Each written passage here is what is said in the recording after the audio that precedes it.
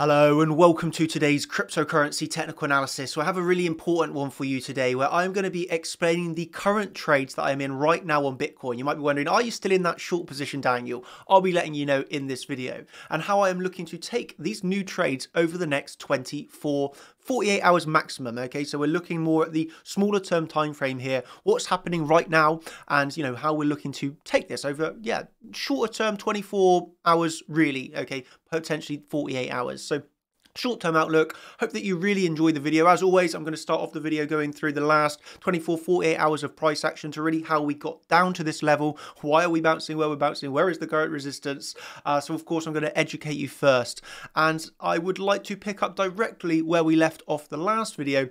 Obviously, we had done the fake out of the top of the triangle, made our way down, retested that point of control, and we're hovering down at around, $42,000 zone.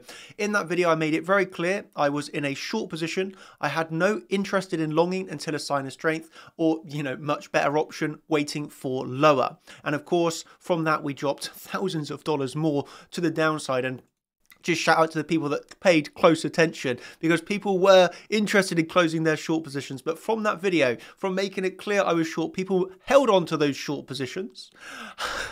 Short and chill, waiting for lower.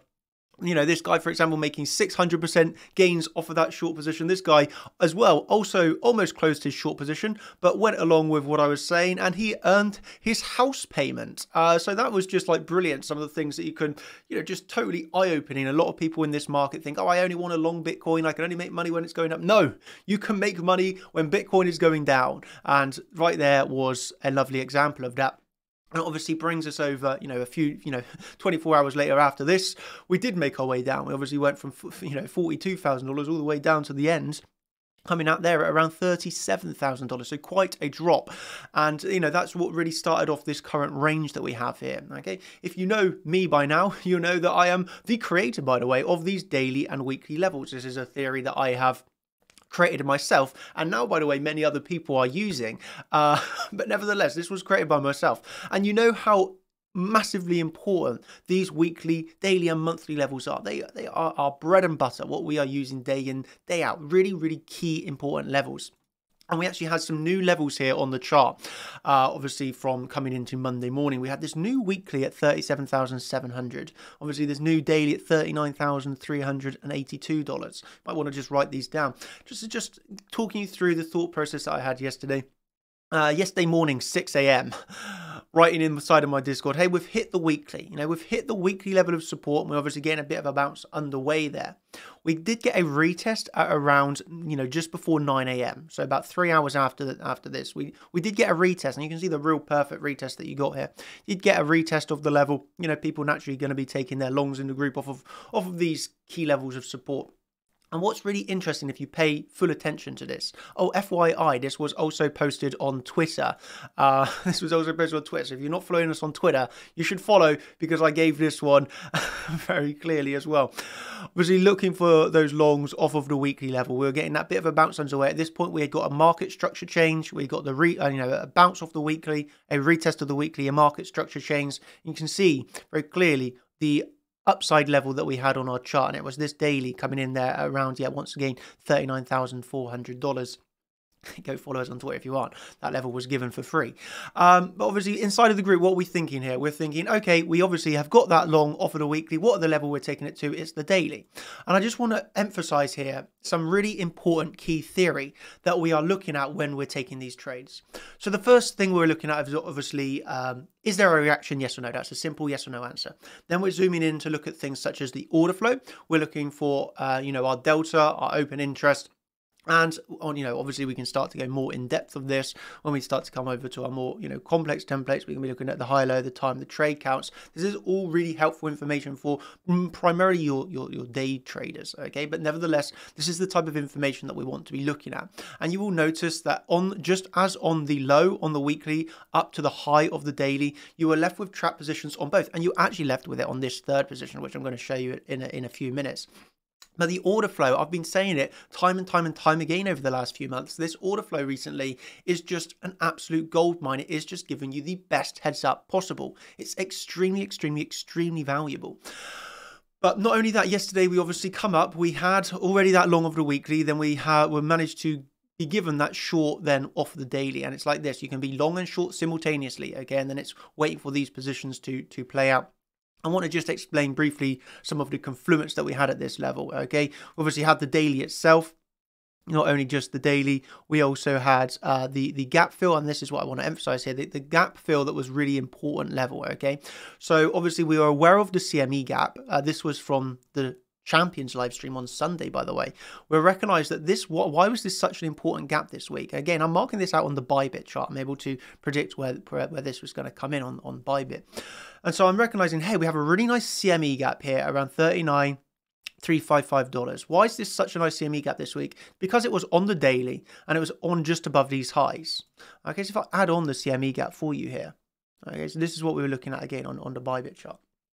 So we had recognized, hey, we got a CME gap here just above these series of highs, which is also, you know, happen to be on the daily. So all we have to do is have an alert set. This is such a key level. Let's wait for the alert to go off and see the reaction. And then this is the reaction that you get off of it. A move into the level, which ended in obviously a rejection with once again 68 million plus 32 million up into those highs, positive delta, open interest increases, and you're simply left with a rejection candle. Okay, you actually had selling imbalances coming out of this with longs getting stopped out pretty quickly. Okay, so it's a simple case of understand the plan. Okay, obviously it took 24 hours, but we'd come up to that level. We then have the alert, we have the open interest, we have the order flow on our side. We're ending with a swing failure pattern essentially. Okay, we could also refer to it as a failed auction here, to be honest.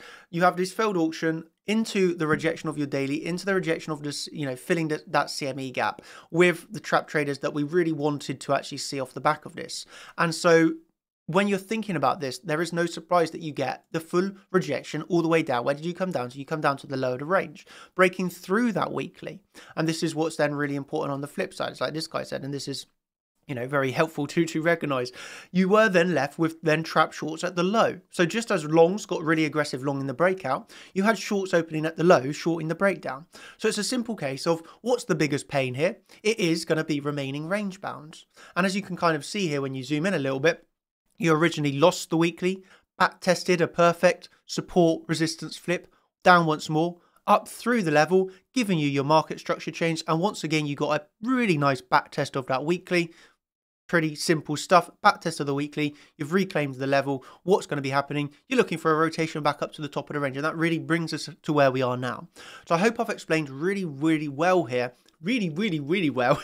I hope I've explained very well here the you know, the importance of the original plan of actually recognizing that we are in the downtrend. Recognizing here on Friday, I'm not going to long here. I'm going to wait for lower. Once we got lower, it's then recognizing where are my important support and resistance levels. Obviously, for me, this was recognized fairly early on with the importance of the weekly and the daily. This daily obviously in confluence with our CME gaps, which once again we had marked out 24 hours in advance. And then it's a simple case of waiting for the reaction up here, seeing a rejection, entering a short position. Okay. On the flip side, seeing us lose the weekly, not going into a long straight away, but waiting, what for? For a reclaim. And then really simply trading this as a range-bound environment. So I hope I've given you a few really nice tips there, and you've learned things that you're looking for, learning how to, you really have to understand right now the order flow. If not, you are trading blind. You're at a massive disadvantage, to be honest. And, you know, then once we've started to recognize this order flow, we're starting to recognize how to read this. We've got our levels marked out. It's really simply a patience game, trading in a calm, collected manner. So that's the start of the video, 9 minutes. Wow. And now I want to go over what's happening next. Okay. Actually, two quick things that I want to mention. The first one was something that just went straight to my heart in a ball of love. And I just want to pass on the love to all of you right now watching this. And this was the fact that for the first time in my life, I'm not sure how we refer to this as just fan mail or just people loving what we do and sending their regards, I suppose. Yeah, that really warmed my heart. People sending some gifts, handmade stuff. We even got the little Fibonacci in it. I mean, it was just, yeah, I just want to say, like, thank you. Never, I was left speechless in a really good way. And I just want to say thank you from the bottom of my heart. Obviously, you don't need to send gifts and stuff, but yeah, that really made me feel very loved and appreciated. So, Yeah, thank you for the people that sent the things. Obviously, some letters as well. You can pause if you're interested in reading these, but these letters were like really full of love as well. And yeah, I just want to say thank you for the letters, for the gifts, for all the people. Yeah, that was really heartwarming. Wow, what an experience. First time in my life I've ever received that. So yeah, thank you from the bottom of my heart. And I hope to keep doing well in everything that I bring you. Obviously, it's appreciated, it's loved, and I love to give it back. So thank you ever so much for that. And the second quick announcement that I want to do is that we have a new contenders live stream tomorrow. And this truly is an important one. This is about hedging in trading. Okay. I'm going to go into what hedging is, how I personally use it pretty much every single day. It's a key part of my whole trading strategy. I'm going to be covering that tomorrow in the contenders live stream. Obviously, if that's interesting for you, chartchampions.com, where you can sign up and be in that live stream tomorrow.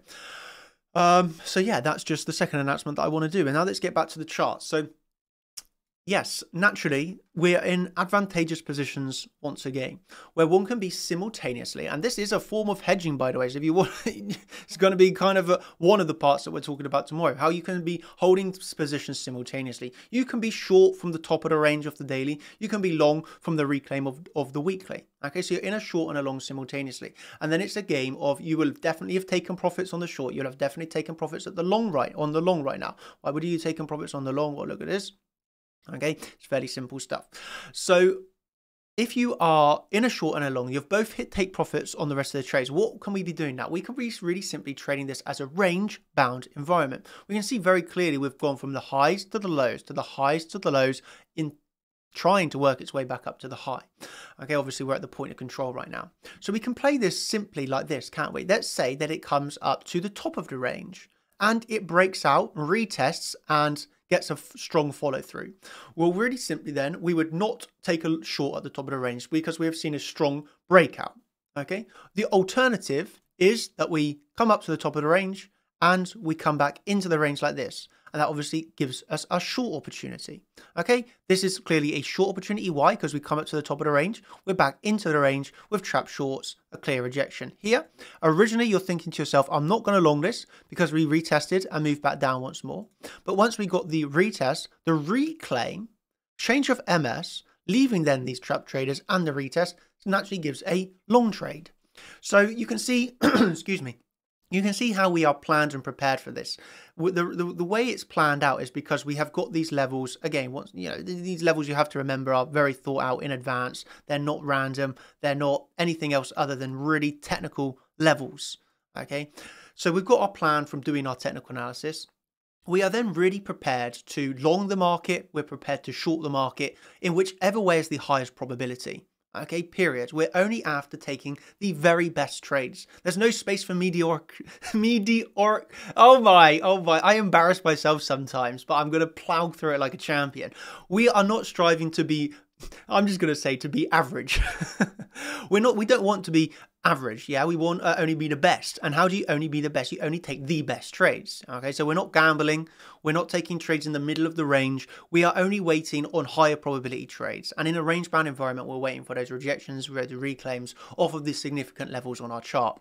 And for me right now, that really is the daily and it is the weekly. Okay, obviously if we break the weekly, then we'd look naturally for our next level lower. And if we break and hold the daily, we can be looking for our next level above us. But at the moment, we are simply remaining range bound. At the highs, we look for shorts. At the lows, we look for longs. Of course, if it breaks out, we can acknowledge, hey, there's not a short to be had here, and we look for higher, just as the flip side on the weekly. But at the moment, we are teaching you in this video to trade the range until it breaks. Very important emphasis on the order flow and monitoring this as we hit those really important levels. Okay, and then it's a case of really simply trading the charts, not what you want, not what you think, not what you want, but what's actually happening. Okay, and in the meantime, there's plenty of altcoins today to be trading as well. If you want to know what I would be looking at, I think Link is a nice trade today against Tether. And again, Atom is another one that I personally really like to trade recently. Not much volatility this morning, but over the last few days, it's been amazing as well. Those are two altcoins that I'm personally going to be trading this morning. Well, it's a bit of coming into the hour. It's only 10 a.m. But those are the true trades that I've already been taking this morning. Atom and Link, and Bitcoin. I'm remaining a bit patient on after a nice TP off of the point of control. We can now wait for some resolution coming into the New York Open, which is obviously in about 4 hours' time. New York Open, going to be looking for the next step of volatility as that stock market opens. So yeah, that was the talk through that I wanted to give you today. I've talked you through how the importance of holding on to short positions until you get a high probability traders. Then once you've got a high probability trade, recognizing your next levels above and below you, taking those trades, no emotions, really simply extracting money from this market. Simple as that, ladies and gentlemen. Hope that you've really enjoyed this video. Again, if you want to learn everything that we teach, that's all inside of the mentorship that you can sign up to today. And I'll see you in that live stream tomorrow if that's of interest to you. I will sign off now and just say thank you ever so much. I truly hope you've learned something today. And yeah, that's it. I will end by saying this, of course, not financial advice. Demo the paper trades only, and enjoy your day. Thank you ever so much. No financial advice. Goodbye.